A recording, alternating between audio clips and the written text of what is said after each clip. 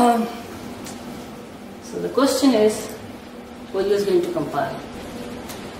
So notice that there is a late here, it's not a var. Will this line compile? Raise your hands. I'm not going to ask you, Parul? Yes, it does compile. Why? It's you're already initializing the label to UI label. Oh, sorry, I didn't see the part. Sorry, it won't. Because I think that It will not? It will compile. Oh yeah. So I asked you, it's the wrong answer. It will compile.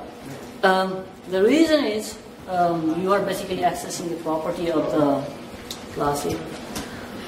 But what about this? Let's say, will this compile? Label to? No. That is correct. Okay. Moving on. What will be the output of this? Well, basically you have a fall through here.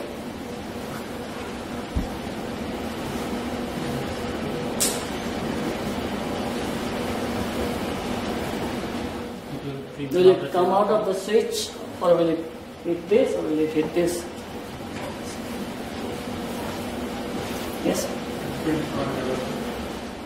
What will it print? That is wrong. Basically, fall through comes to the next case. So if you don't have the second one, then it will print this one. Okay?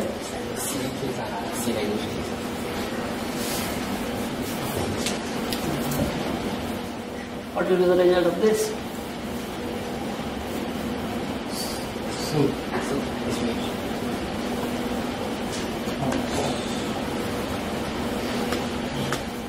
Raise your hands.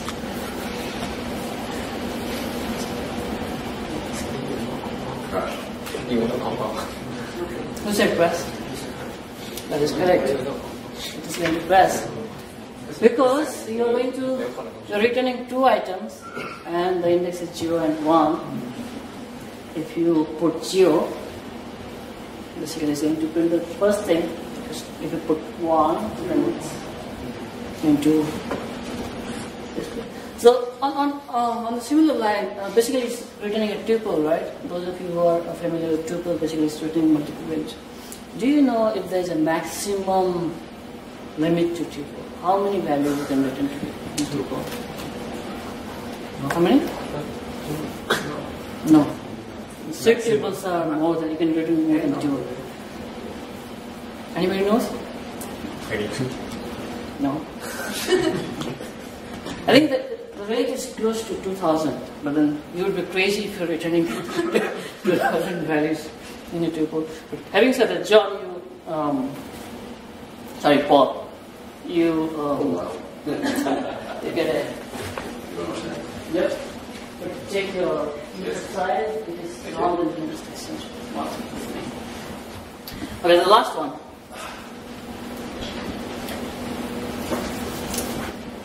Now if you have been focusing on JSON stuff, you should be able to answer this.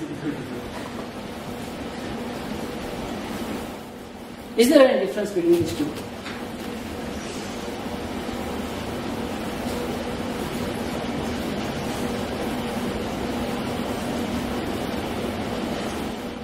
Anybody wants to give a try?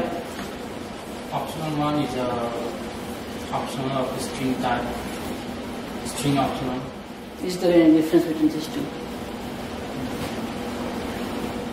The first one specifies that there isn't a value.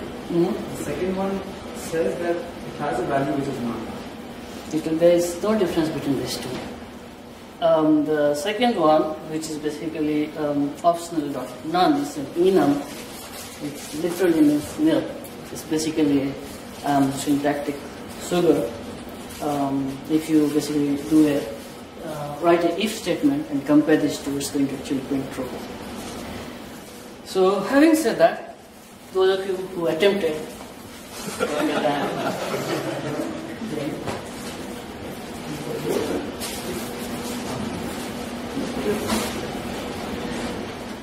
Okay, so I'm going to give a quick announcement about iOS Conf.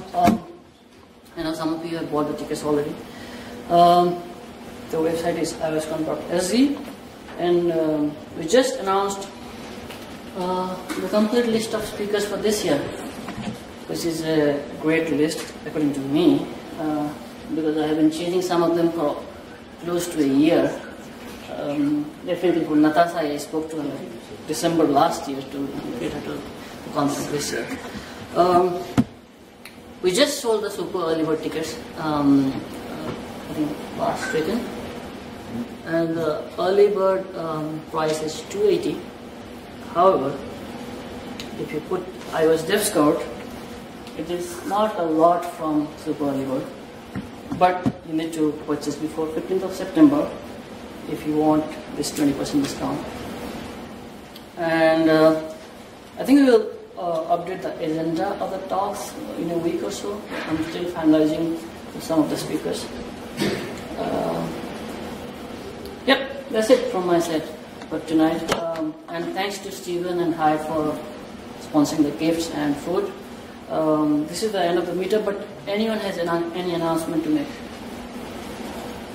Anyone looking for a job?